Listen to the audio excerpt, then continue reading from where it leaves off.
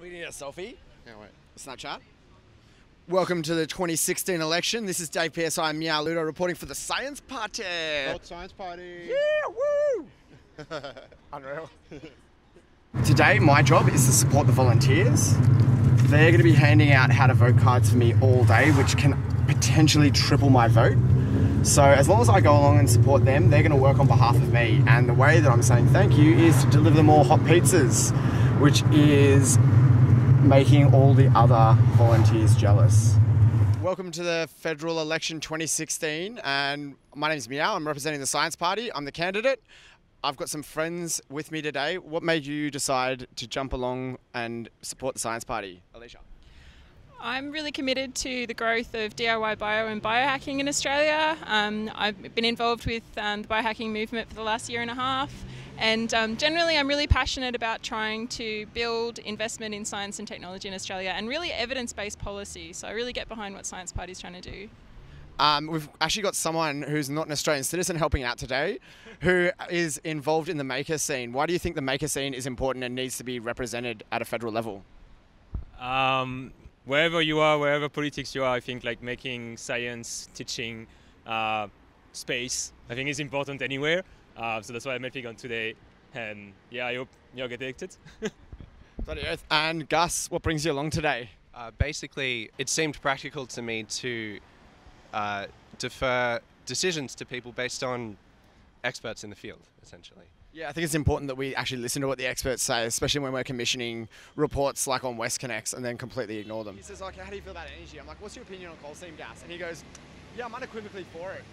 I'm like, all right, let's have a talk. We know that having volunteers on how to vote booths triples our vote, which is huge. And that could take us from 1.5% to 4%. And that's why you guys are out here. Thank you very much for taking the time out. If anyone hassles you, please let us know.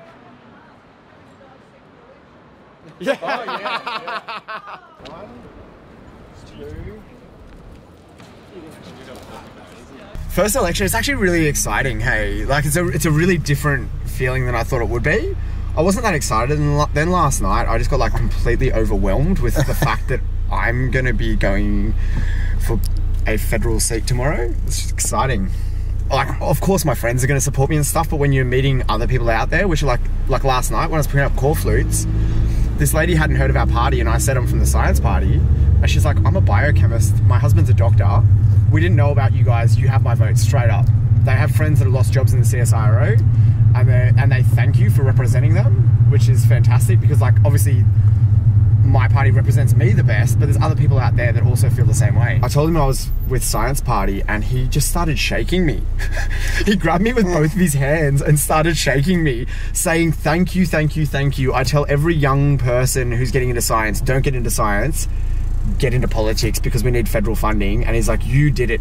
I didn't even know your party existed, and when I saw you in the Senate, I put you number 1 straight away. You know, when CSIRO gets its funding cut and 600 jobs go, there's a newspaper article about it, but there's no people really jumping up and down and screaming. One of the scientists got fired, or got made redundant, and just continued in his job.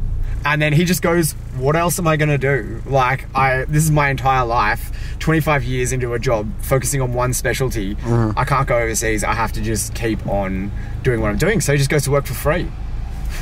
And like, I don't see like Malcolm Turnbull going to go to work for free, or like a tradie going to work for free, and they have no worries getting into their job, but the scientist gets made redundant and they just keep on working because it needs to be done. Those scientists don't come back easily. If you fire those scientists and they can't get a job in Australia, they'll go overseas and you'll have to contract them back if they're willing to come.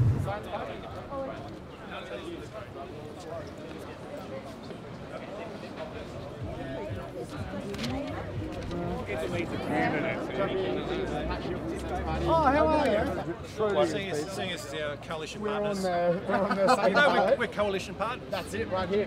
Boom, the best coalition. Okay. G'day.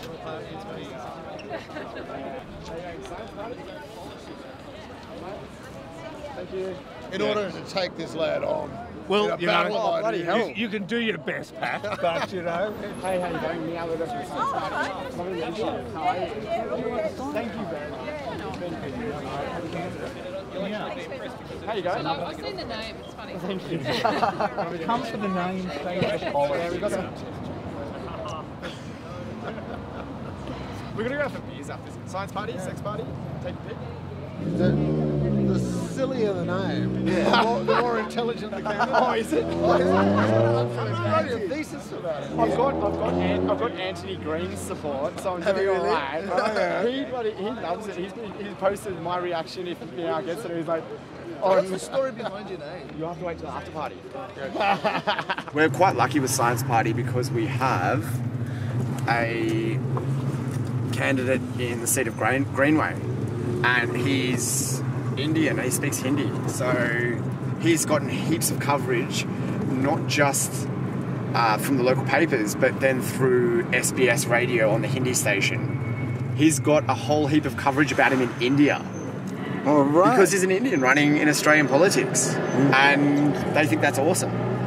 So his profile picture right now is of a paper in India because he's so excited to be running. And he's got a really good story. His son has a rare genetic mutation called FOXG1. So it's actually a deletion of one of the genes. So that gene is just not in his kid's body, so he can't make that protein. It has all sorts of developmental disadvantages, and any major chromosomal abnormality is really bad news. You can live a normal life depending on where it is. It looks like Vivek's son isn't going to do the best. His name's Kush, and he's campaigning to get more awareness for this.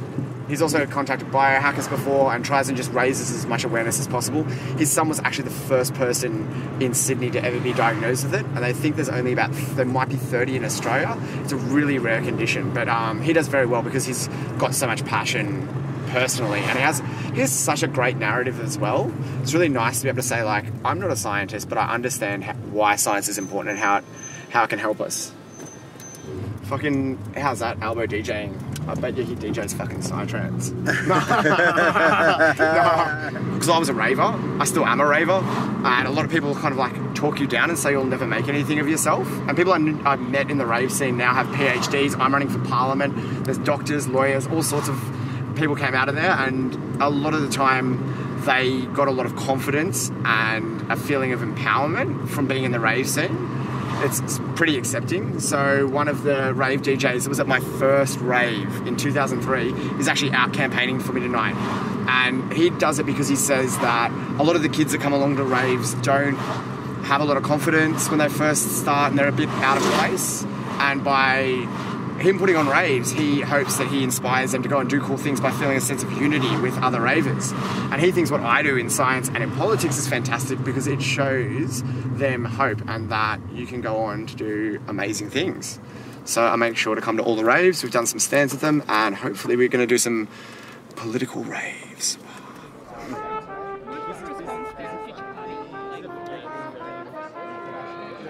Hi Meow. Hello, how you going? What is your stance on environmental protection? Our stance is an evidence-based policy. So we believe in asking professionals and scientists what they think is best practice and then implementing that regardless of ideology. So some of the bigger parties and some of the older parties might pick it based on donations or what aligns with their ideological views. We would base it solely on scientific evidence and on the weight of the evidence. That sounds fair. Strange that, isn't it? It's not always... Far too fair for politics. It's not always comfortable though, because sometimes the solutions are not what people like. And one of the big differences that we have with the Greens, for example, is we are willing to talk about nuclear power. And that's something that the Greens can't do. Okay. It's something that the Labor Party and Liberal parties aren't interested in because they are into coal. We're not into coal, but we want to make sure... As a vegan, I'm also not into coal. Yeah, coal is terrible. When we think about nuclear power, we also have to think about where that comes from, and that's Aboriginal land. So we have a strong platform of treaty, and we think it's time to rewrite the Constitution, become a republic, and sit down with the Indigenous Australians and write a document that really defines us as a country. Yeah, that's awesome. And fuck the Queen off. Well, any politician can chuck you a whole heap of rhetoric, but when there's the person who is directly impacted by that, you can go up in front of a crowd and say, no, you didn't. This isn't what you stand for. That actually means something. And people in the crowd agree with you. They know that people are talking shit. And it's funny because all the other candidates laugh at that person too and say, you're not what you say you are. You can't say you're about jobs and growth when we know the best way to increase GDP is just through education. Like, you can take your population and without growing anything more, without selling any minerals or resources, just by education, you can increase GDP. It doesn't have to take a toll on the environment. It's by producing technology. We can sell education. And when someone campaigns saying that they're going to give you a job and they're going to grow the economy, and they do the exact opposite as a scientist, you get pretty pissed off to the point that you end up having to run in a fucking federal election. Which is ridiculous. I should be doing fucking science. So now we're on our way to Roselle. I was at this booth at 8 a.m. We got a pretty good response. There's a poor volunteer who's been starving there waiting for us because delivering pizzas took a lot longer than expected. It looks like we're going to be finished around 3:30, and then I'll be able to start campaigning at Stanmore. It's been fun. I get to jump into all the voting booths just briefly, but I get to kind of touch down on every part of the electorate, which is really fun. I'm really keen to get to Stanmore though, because that's kind of the heart of Grayndler, and it's one of the most heavily campaigned green booths, so that'll be lots of fun.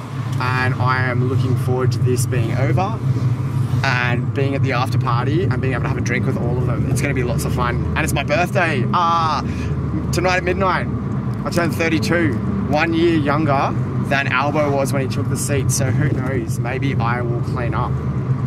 And if not, I'll at least give it a pretty good go.